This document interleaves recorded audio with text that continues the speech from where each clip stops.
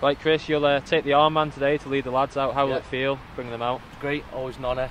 Brilliant to do. Love to be captain, be the leader of the team. We've had a lot of captains actually this season, and every single one of them's done a good job. No one's let us down, so it's a real good honour to captain the team. Yeah, of course. And then after last night's disappointment, it's a chance to bounce back today, isn't it? So how are you and the rest of the lads feeling about, you know, chance to make things right? Perfect. Day straight after the game, so frustrating last night, 0-0 draw.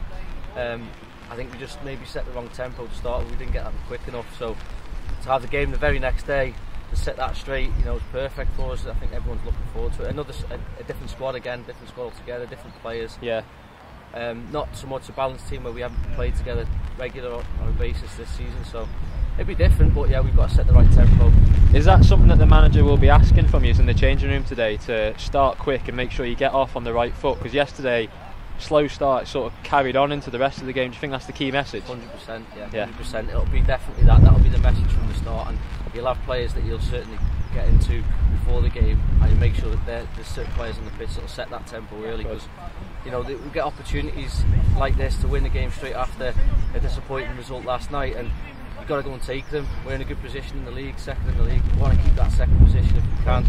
We always aim for first, but first is a little bit out of reach at the moment, I think. So today's a real good opportunity, and setting the tempo is the right way to go about it. Of course. And then finally, we've only got 7 games left this year, 6 at home. I mean, you're going to want to make the most of this place and try and get as many points on the board, aren't you? Yeah, definitely so. We've got, like you say, 7 games left to go. It's crept up on us quite quickly, actually. There's only, you know, just before Christmas, we've got a game every week, and you're thinking, oh, we've got loads of games left, loads of time, and it's creeping up on us now, so we've got to keep getting the right results. 1 game away from home left next week, and then after that there's 6 home games to go, which is, was it 5 home games left to go. It's yeah, we've got to keep winning, getting 3 points on the board. Important today to get 3 points, just to keep us in front of New Mills, and the rest of the team chasing us, getting the playoffs, getting goal advantage.